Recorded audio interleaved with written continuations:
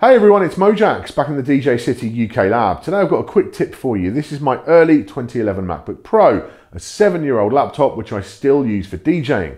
And that's not going to change until one of two things happens. Either Apple bring out a new MacBook Pro which I want to buy, or I find a Windows alternative out there, and I will be looking at some here on the channel quite soon. But as it stands, it's got to keep going because I'm not going to drop £2,000 on a refurbished 2015 MacBook Pro, which is currently like the peak model for DJing. That's the pinnacle. I'm just not going to spend that kind of money on a 3-year-old laptop. So I have to keep it going, and it is working very well as a rule, right? I've got 16 gigabytes of RAM in there. I have 2 SSDs, and it has always performed very nicely with Recordbox DJ, Serato DJ Pro, Traktor, everything I've thrown at it. It's just done really well, no issues, until recently, when I've started to notice performance has been, just downgraded a bit. It's not been working as well as it used to. I've been getting stuttering and kind of glitching, and the temperature has been running really high.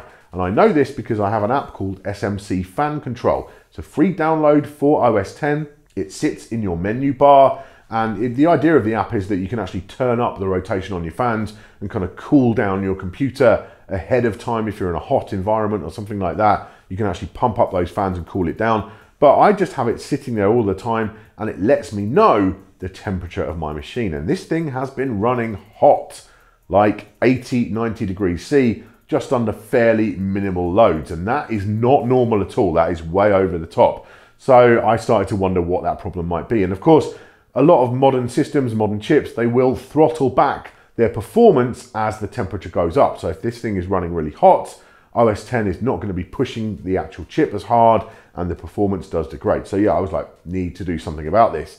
And what I realized is that I hadn't actually cleaned out the fans in this thing for 2, maybe 3 years. Like, it's been a long time.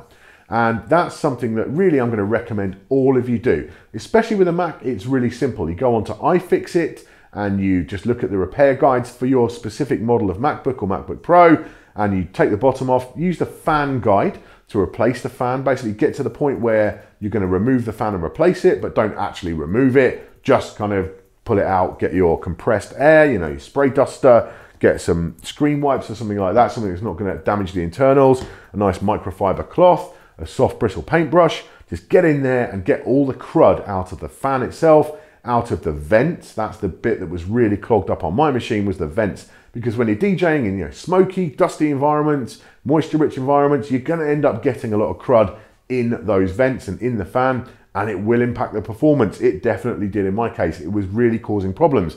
Now I've cleaned it out, and it's so much better. My performance in terms of temperature and everything else is back to normal. Normal operating temperatures are good to go, and this thing is just back to where it was, and hopefully it will keep going until Apple bring me that nice MacBook Pro that I actually really do want to buy.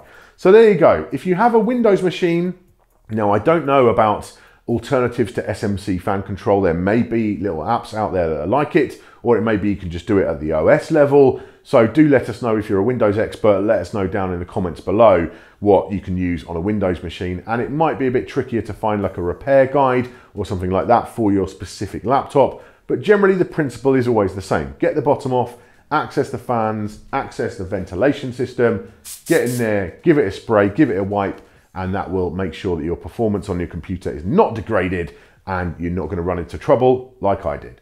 Thank you for watching today. Make sure you subscribe for all our future tips, tricks, and product reviews.